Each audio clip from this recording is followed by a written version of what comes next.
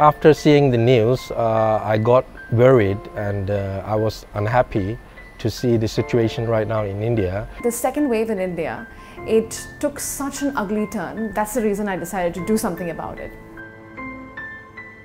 My name is Urmila. We moved to Hong Kong in September 2017. We moved here because of my husband's work. I am a teacher by profession, an artist by passion. I have not seen my parents in 2 years now, and I'm their only child. On a daily basis, I was actually hearing about things like, my classmates or my friends losing their parents or their spouse. It went from like 1 to 100 really fast. It kind of hit me that it's bigger than me just missing my own parents. That's the reason I decided to do something about it. My idea for the fundraiser was that people could contribute any amount.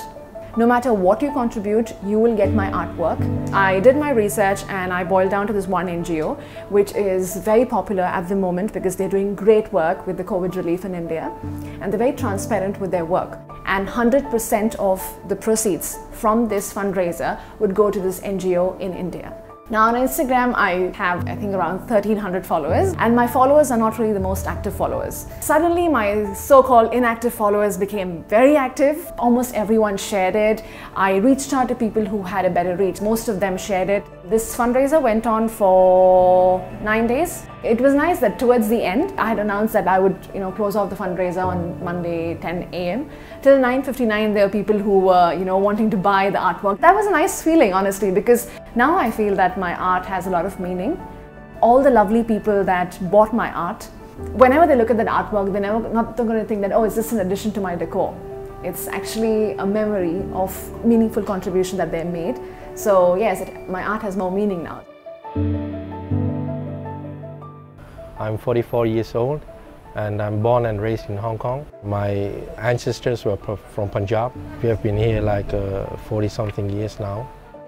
My elder sister is there, so I call her every 2 days to see how the situation is, and she will tell me that it's getting worse and worse. I owned an NGO, so I started asking around how could I or my NGO help out. Someone did link me up with the India side. There's a Sikh temple there in India, in New Delhi. They have turned the temple into a hospital.